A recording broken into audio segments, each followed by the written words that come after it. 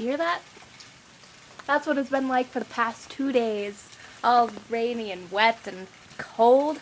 I'm even wearing sweatpants. I look so sexy right now. My baggy sweatpants and baggy shirt and yeah. Anyhow, lost it. This happens way too often. I really need to think before I hit that record button. And I remembered. Okay, that rarely happens, as you guys know. Anyways, remembered what I was going to talk about. I got my hair done today. It's darker. I'm kind of going back to like my more natural color. I think I'm dark blonde, brownish, light brown.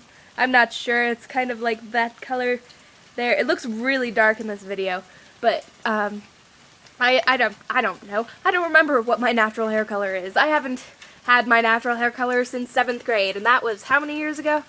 I'm not going to do the math right now. Nope, it was a while ago. So, not falling down into the window well. I was going to tell you that, yes, yesterday, right? It was yesterday. Did I do that yesterday? I think so. Or was it Monday? Might have been yesterday. It was recently. I freaking ordered the Nightwish single, the story time. It's supposed to come out on November 9th this year. I'm so excited. Oh yeah. Oh my god, I can't even contain my excitement. You guys have no idea how excited I am right now. Oh my god, for that single to come out. Oh my god, oh my god, oh my god. And I also ordered a freaking sweet t-shirt. It's got like the I don't know, they called it an emblem sort of thing. It's round. It's got a raven and an owl and another bird on it that looks like a raven. I don't know if they're two ravens and an owl. I don't know. But they're in like this circle thing. It's kind of cool. It's something I might want to incorporate into my Nightwish tattoo. So, but I'm really excited to get the single in November. Oh my god! And let's see. And then I also bought a couple days ago my ticket for the Camelot concert that's going to be on the 18th. Yes, Sunday the 18th.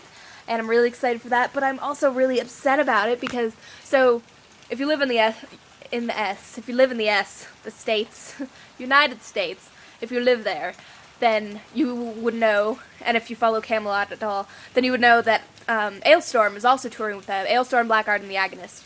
That's the tour lineup. Pretty freaking awesome, right? I'm not a huge fan of the Agonists. They're okay, but they might grow on me. I don't know. I didn't really like them that much when I went to see them with whoever I saw them with. I don't know. But anyways, so I bought my concert ticket for that. But the night that Camelot will be here in Denver, Alestorm and Blackguard will be in fucking Mexico. In Mexico. They won't be here. So the only band that I will get to be seeing are the Agonists and Camelot. And it's not even Camelot with Con. And I paid $30 for that ticket. I just punched myself in the head. But anyway, I'm still excited for the show. It's still Camelot, and Simone is touring with them. Simone from Epica. Epica. Yeah. So that's at least going to be really cool. And I mean, I know it's not Con, but it's still Camelot. Like, it's like Nightwish. They switch singers. Of course, you love the original singer. Like, God, I was in love with Con. His voice. Oh my god. When I went to see them in concert in 2008, he touched me and halfway pulled me on stage while he was singing. It was the best moment of my life. And, aside from meeting Tuaskus, I don't know. Ooh, that's close. That's really close. But anyhow, so Simone will be there. What was I saying? Camelot. Con.